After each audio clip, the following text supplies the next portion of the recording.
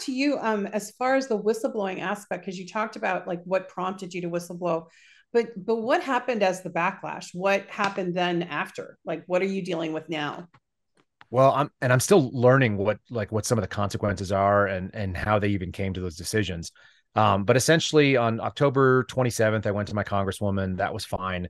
And it actually coincided with President Biden's executive order, which was 14043, which said that all federal employees had to go get these COVID shots, which I wasn't going to go do because I already had COVID and I was good with it. It's like, and also I have some pretty strong pro-life beliefs about not doing that.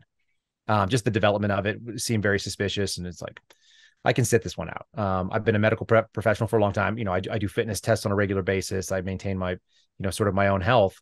And I've been a paramedic for a decade. And it's like, I have a little bit of understanding of medicine and I just don't want this. Like, I should be able to have that choice. So, Right. these things happen simultaneously for me. I mean, within like a couple of weeks. And if anybody knows anything about the government doesn't move quickly. It slowly like steamrolls towards you and then tries to screw you over. And so, what the motivation was is really difficult to say. It's like, was it because I said no to COVID? Was it because of the whistleblower thing? I'm going to hazard the guess that because there was another gentleman in my squad. My squad only had 8 agents on it.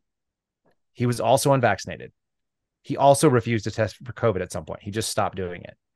So on a day when he and I were both in the same place doing the same activity and had not tested for COVID, which was part of their policy that they made up out of thin air.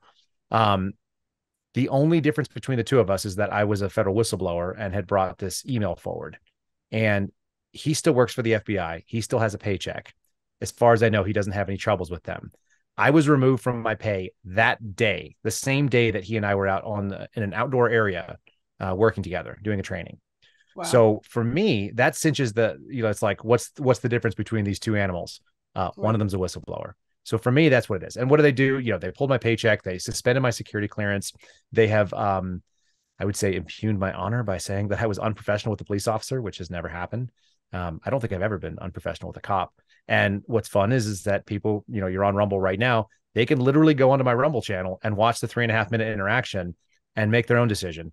I will suggest to them that they will not be impressed and that it was not very interesting at all. It was a very benign, two guys in the desert.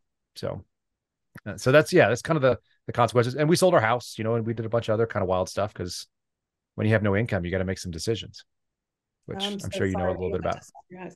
Yeah, and I know you have children too. So this has really been, I mean, it's shooken up your whole family, I would imagine. Yeah, To my wife, I mean, she wouldn't like me saying it necessarily, but she cries at night sometimes because it's like, how are we going to get back to normal? I think that we're on that track right now. But at the same time, never once has she said, why did you do this? And that's what I'm so lucky because, having a spouse that, supports what you're into and knows it's like, we're going to do the right thing. your family It's going to too, be right? awful. Your What's family that? also, your family also is behind it too. They support you. Yeah. So my mother and my father, yeah. So I've got 4 siblings. I got 5 siblings. I got 5 siblings, and I'm pretty confident none of them would support what I'm into. They don't really get it. Oh, okay. Um, but my folks do. And so that's helpful. That I think is. my in-laws are kind of concerned. They don't really get it either. Well, I went through that when I came forward about Biden. There were cousins that knew what happened to me and actually won't speak to me because I came Sure. forward. And Yeah. I mean, and also you're going after their guy.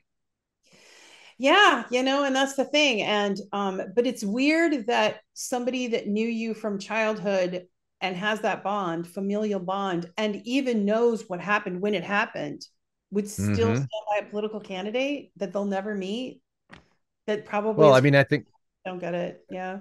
no, it walks us right up to where we're at right now in this country, which is this tribalism, right? I mean, we've just kind of entered a dimension, and I don't remember it from being a kid. I don't remember anybody caring about politics when I was a kid. Like it just didn't No. happen.